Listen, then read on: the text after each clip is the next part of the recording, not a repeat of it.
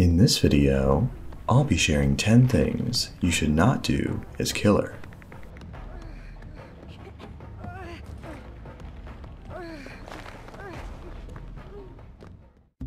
Number 1.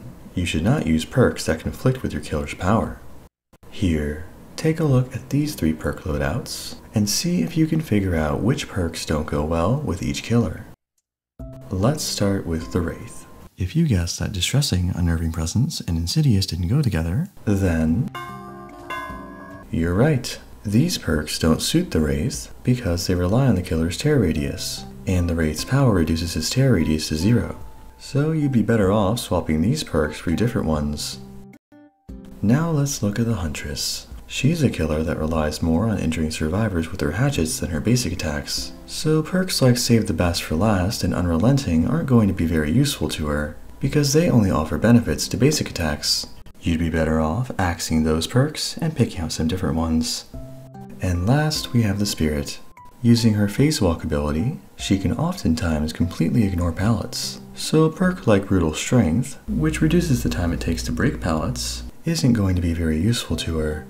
And Bitter Murmur, which reveals survivor auras when they complete a generator, has poor synergy with her power because she can't see auras while using it. So when it comes to these perks, you're gonna want to do a 360-degree turn and phase walk away. Now the second thing you shouldn't do is chase survivors through overpowered loops. These loops often feature pallets or windows that cannot be mind-gamed, and will consume more time than you can afford to waste. Unless you catch the survivor by surprise, play a killer that can deal with the loop quickly, or have perks that can end the chase faster, it's usually a better idea to let the survivor go. Which leads into our third topic, not knowing when to let survivors go.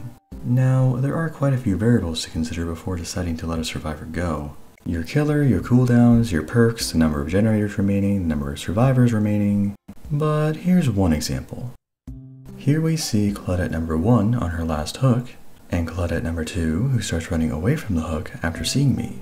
Now, it would have been easy to just wait at the hook until this Claudette died, but I decided to chase the other Claudette to show what happens when you don't let survivors go.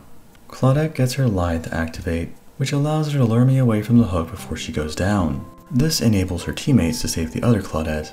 On top of that, this Claudette was only on her first hook, so this play actually worked in the survivor's favor. They traded a player on their first hook to save a player on their last hook. Now the fourth thing you shouldn't do is break unsafe pallets. An unsafe pallet is one whose sides are both just a short distance away, and can be reached without having to break it. Oftentimes, you can ignore the pallet and land hit on the survivor just by faking a movement towards one side of the pallet, then moving towards the other. And some killers like the Doctor can turn pallets that would normally be safe into unsafe ones. So recognizing unsafe pallets can help you shorten your chases. The fifth thing you shouldn't do is fall for commonly used survivor perks. Dead Hard, Borrowed Time, Decisive Strike, and more can all single-handedly cost you the game if you don't deal with them properly. Dead Hard can be countered by waiting for the survivor to use it before you swing at them. Borrowed Time can be countered by killers or perks that can reduce their tear radius to 0, or by waiting 15 seconds before attacking the survivor. And Decisive Strike can be countered by slugging the survivor, or waiting 60 seconds before picking them up. The sixth thing you shouldn't do is fail to prioritize your objectives. Let's have a look at this clip. You'll see I'm working on one of the most important generators on the map, and the killer is nowhere to be found for quite a while. Once the killer does show up, he drives me away from the generator, but I discover his Ruin Totem in the process. Now, any killer with eyes could see I'd run towards his totem, but this one didn't stop me at all from cleansing it, even with him still being in the same area. This is an example of a killer who doesn't prioritize his objectives. The seventh thing you shouldn't do is allow survivors to lure you away from generators. You'll see in this clip, a Yui is running towards the corner of the map, far away from the remaining generators. Chasing her into this isolated area puts 0 pressure on her teammates, and allows them to complete their objectives risk-free. So before deciding to chase a survivor, think about where they're leading you first. The eighth thing you shouldn't do is fall for common jukes. Some of these include line of sight jukes, 180-degree turns, 360-degree turns, pallet baits, flashlight jukes,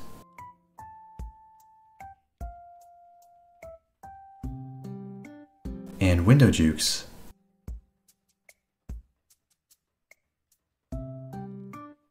Simply knowing these exist can help prevent you from falling for them.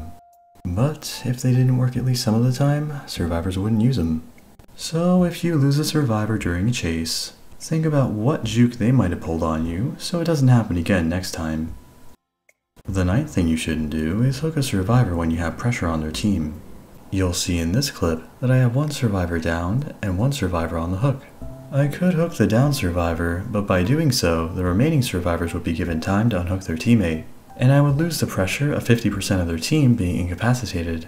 So instead, I decided to look for the remaining survivors and managed to incapacitate 75% of their team at once. This puts massive pressure on the last survivor, and guarantees a victory for me if I find them before they can rescue their allies. So before hooking a survivor, consider if there's another move you could make that could put more pressure on their team. And the final thing you shouldn't do is ignore audio and visual cues. Let's look at a few examples where audio and visual cues help me find survivors. In this first clip, a survivor fails a skill check while healing. They make the mistake of assuming I won't check it out, and I punish them for it. In this second clip, I hear a notification behind the coal tower, but I'm not sure what it is. I search around the area and listen for grunts of pain from injured survivors, but find nothing. Then it dawns on me, the only way I wouldn't have found a trace of a survivor is if they were hiding inside a locker.